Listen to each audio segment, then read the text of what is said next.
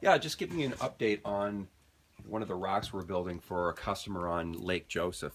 And Jay and I have been in the paddle sports industry a long time, and it's really sad when customers come in and we can see that, you know, maybe they've had a canoe for 3 or 4 years, and which is not very long. I mean, a canoe should last a family a lifetime, and in a lot of cases they're destroyed. And the reason for that is because they do not have a proper storage facility. And this customer has invested in a very, one of our high quality rack systems. It's heavy duty, and it's designed to actually outlive you know, the products that are going to be stored on it, and will probably outlive the customer that owns it. So there you go. One of our beautiful, in this case, it's designed to hold up to 8 products, canoes, kayaks, and stand-up boards. It's going to have a full roof on it, and it's just a beautiful rack. So there you go.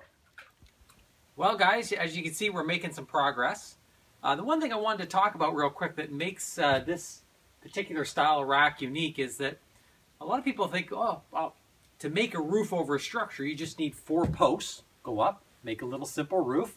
But the problem with the 4-post idea is that you can't get your boats in.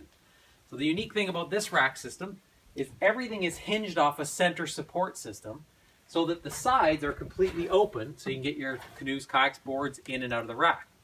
Obviously, you might think this rack's a little narrow or a little tight on this dock, but this dock's going to be extended out wider here. So they'll have room to walk up beside the rack, just slide it in without any posts being in the way.